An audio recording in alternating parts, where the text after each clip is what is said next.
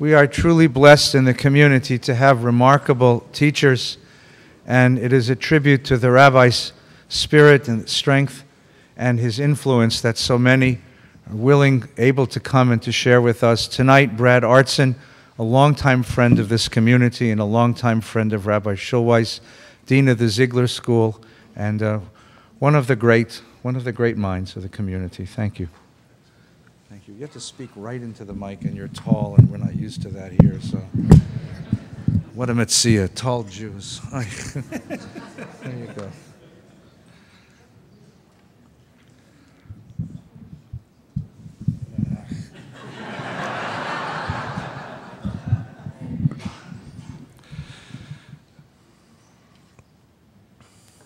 Malka. It's customary to ask permission when you speak in front of your master and in front of his family. Just thank you for allowing me to give voice. So, you've heard discussion about Rabbi Schulweis, many of you for your whole lives, and this is the house that he built. These are the houses that he's built. I can't add to that. What I'd like to speak about tonight is how he went in my life from being Rabbi Schulweis to being Harold, which wasn't easy for either of us. So the first time I met Rabbi Schulweis, my mother-in-law was a Hebrew teacher here, Chaya Shavit, and they were members of another Valley synagogue, which they loved very much, but every now and then they would sneak out for a treat because they said, you've never heard preaching until you've heard a Schulweis sermon. So they brought me to hear a Schulweis sermon. And here's what I discovered. I discovered that a Schulweis sermon is actually 3 sermons. You could actually hear him rev up, make a point, and then start to take it in for a landing. And then, as you were about to reach for the Siddur and thinking, good, now we're going to have Kiddush, no, he would rev it up again. And at some point in this series of revving up and almost landing and taking off again, he would always, at some point in the sermon, bring up a German word that I swear to God he made up.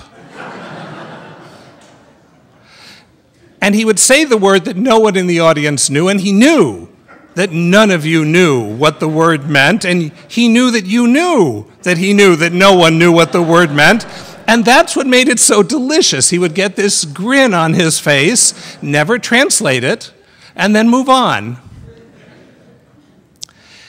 And those were the 3 best sermons I think I had ever heard. He was electric, because what you knew in his presence was he was authentic. Who you saw was who he was. He couldn't help himself. Sometimes it would have been better if he could have been someone else, but he couldn't. He was authentically grounded in who he was. And who he was far more than just a great mind, although there has never been greater. He was an integrated heart. He knew that thinking is not abstract cognition, it was the engagement and the integration of the mind and the heart. And that was clear the first time I heard him speak. This man is the real thing. Which also means, and I want to say something that has not been said publicly about him, but it's worth in our age saying. It meant that at the end of that sermon, I knew this was someone I could learn from because he would insist on authenticity in his presence. It also meant this was someone I could trust. There has never been any questions about this man's integrity. In a long and glorious rabbinic career, let that be noted. Let that be noted. Okay, so that's my Rabbi Schulweis number 1. He also ended the service with Israeli dancing. And you can imagine my panic. I had just applied to rabbinical school at the time, and I found myself dancing next to and being gripped in the hand of Harold Schulweis. Any of you who have had the pleasure of, remember when there was Israeli dancing after services? I don't know if you still do that, but that was a big thing, right? If you were dancing next to him, you didn't finish dancing until he finished dancing.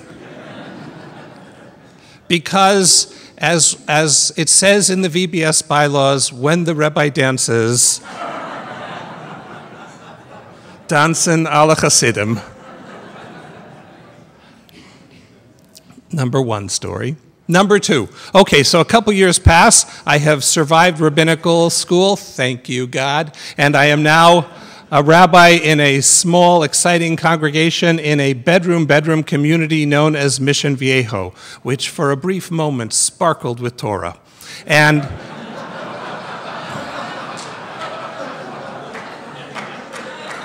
I am also an integrated person who will tell you the truth. So I had to fly somewhere for something, I don't remember what, and so I drove up to LA and I parked in the long-term parking lot, and it was 3 in the morning. I don't normally see mornings. So 3 in the morning, and I get on the van to take me there, and who's sitting in the front of the bus?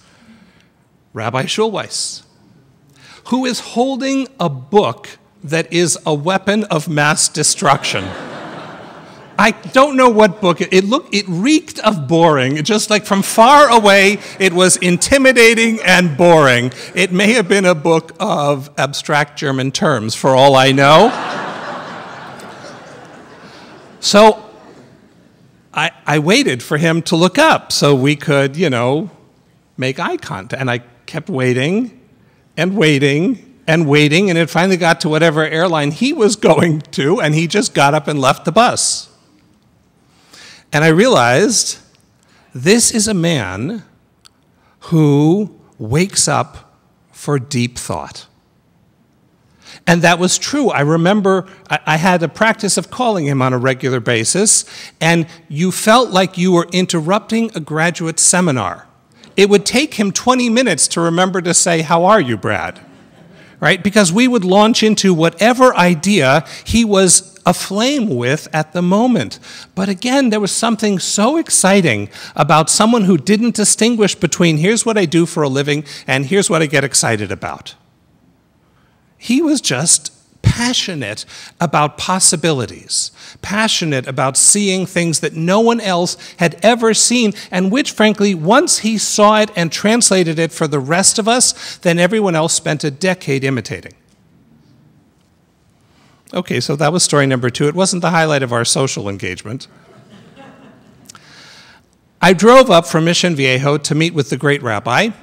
I sat in his office, and I said to him, "Rabbi Schulweis, now that I'm in Southern California and I come from a family of not religious Jews, I really need a mentor.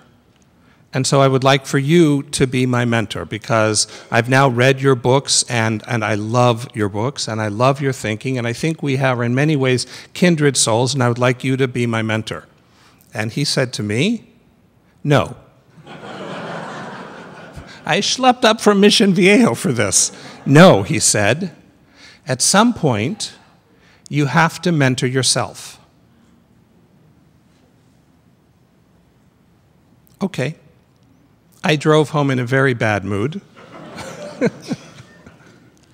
But there were 2 things that I realized in the years since then. The first is, he was, of course, absolutely right. One of the ways we stop being authentic is we put the responsibility for our own choices on someone else's lap. A rabbi, a therapist, an artist, whoever, we find someone to say, "You make all of my choices." And then you're not you, you're them. Doesn't work. But the irony is, in giving me that answer and then always being available for my phone calls, always being available for my lunches, you know what he became? Ha, so there, Harold. He became my friend. He became my friend, as I know he is for so many of you too. He became someone who I could carry on about my children. He never did that. Never. He would talk about his love for his family and how it kept him going. He did talk about you. And I'm sure others have commented on this. I just feel like I need to say it too. I am part of a power rabbi couple, and I know that in those couples, it's never the rabbi who's actually the power. And in your case, Malka, that's saying a lot, because he was, after all, Harold Schulweis. But he spoke of you with me with love and reverence and sincere admiration down to his core. And I know that everyone in this room feels the same about you. So thank you for you in all of this. Okay, so the last piece that I want to share about Harold Schulweis is something I've never heard anyone say about him. You've probably said it, because you are his Talmid Muvchak. And he also would speak about you, Eddie, with tremendous affection and respect and thrill at what you were doing, moving this place in places that he could only dream about, that you bring to reality. Everyone talks about how he's a disciple of Kaplan, and he was. But he was actually a Chassid. And here's how I know that he's a Chassid. The teaching of Rabbi Schulweis that I quote more than any other teaching is a teaching that he links to you, Elisa. He talks about sitting on your bed and you wanting to know, where is God? And if you haven't heard this story, shame on you. How do we know there's a God? I can't see God, and I can't touch God. And he said, I'm going to get the details wrong, so I apologize. And he said, can you touch my elbow? And she did. Can you touch my shoulder? And she did. And he said, can you touch my love? She said, I can't touch your love. Well, then how do you know that it's real? And she said, I know it because I can feel it. It turns out you're a Chassid too. The Hasidic masters teach there are some things in the world that we can only see with our eyes open. Buildings, budgets, membership lists. Those are things we see with our eyes open. But the really important things in the world, those things we see with our eyes closed. We see loved ones who are no longer with us physically, and we feel them. And we see what a better tomorrow might look like. Well, it turns out that's a Hasidic teaching that I learned through my Hasidic master, Harold Schulweis. His passion, his energy, his infectious laugh, his inability to be serious when other people were being pompous, his ability to dissect an idea and to take a complicated idea and whittle it down so that we could grasp it, his ability to remind us when other people were retiring to Parcheesi or Miami or the kind of retirement I hope to have, and he wakes up and says, I think I'm going to save Africa. Which then, of course, becomes a huge imposition on all of us.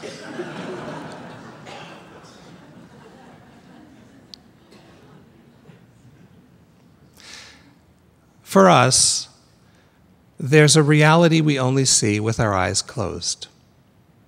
You can close your eyes, and you can see that beautiful smile and that great big cranium and his enthusiasm and his vision and his dancing and his whirling a community into life. But he, if he were here, would tell you, open your eyes. You're not a Schulweisian if you think that the ultimate reality is only accessible when you close your eyes. The reason you close your eyes is to remember what to make it look like when you open your eyes. And that is his legacy to all of us. Please welcome Craig Taubman.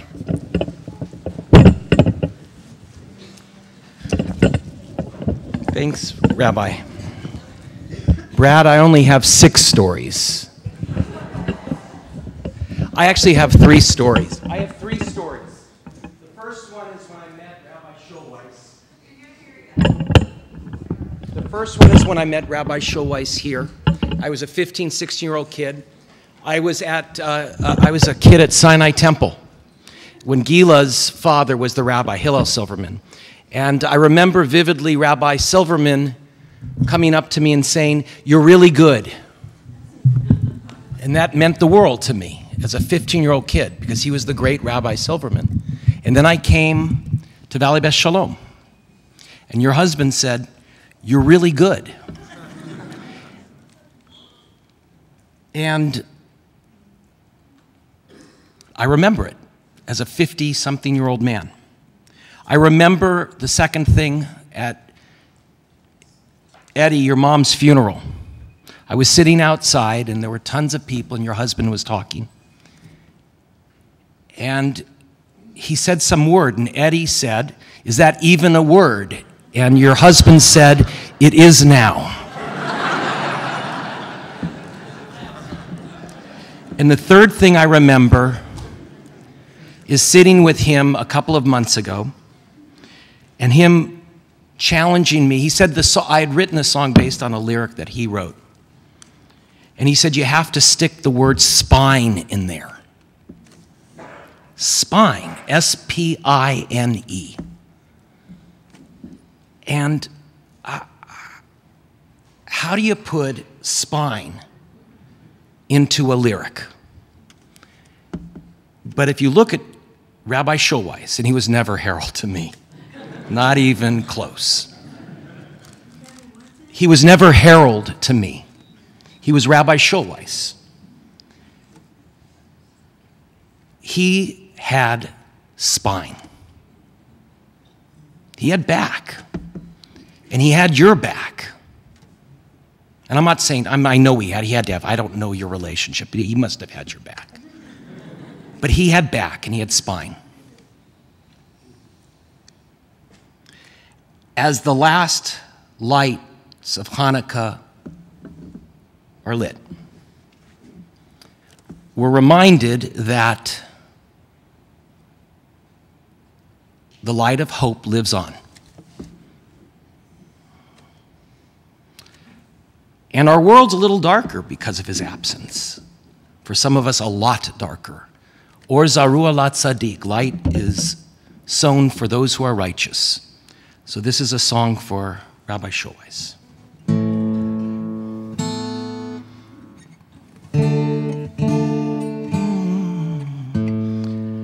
Or Zaru ala tzaddik, u yishre lev simcha. Or Zaru ala tzaddik, Uyish relev simcha. Or zarua la tzadik, Uyish relev simcha. Or zarua la tzadik, Uyish relev simcha.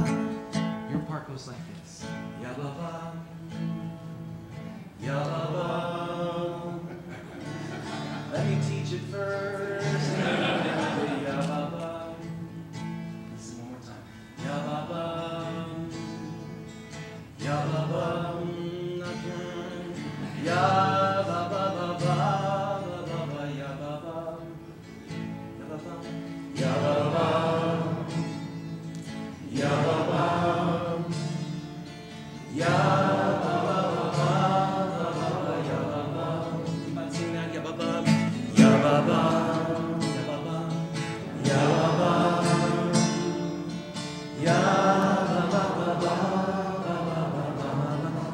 to yourself.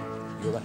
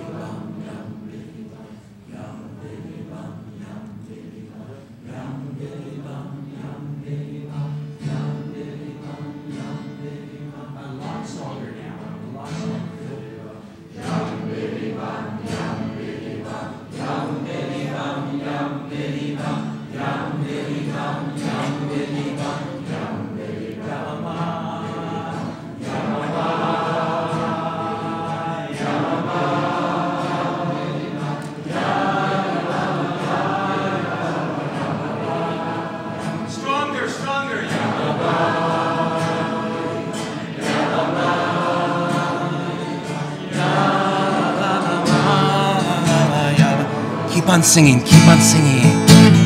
Orzaru wala tzadik uyishvele simcha. Orzaru wala tzadik uyishvele simcha. Everybody would please stand up and face each other. You face this way. All of our voice, let's fill it up. Just this group. Chazak, chazak. Ya mama.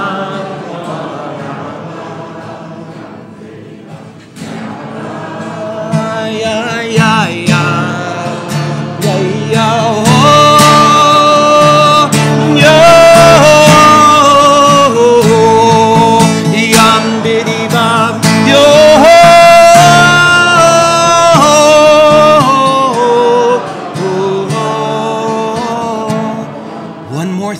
One more thought.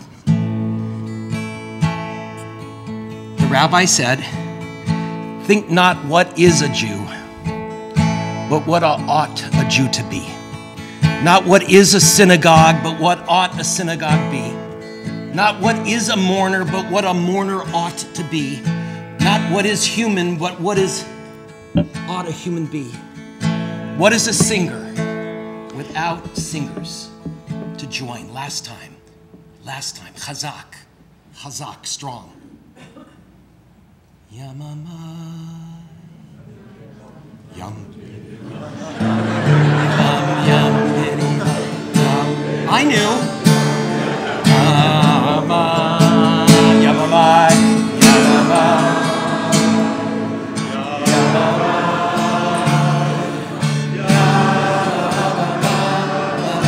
Last time. Orzaru ala tzadik uyishvele simcha.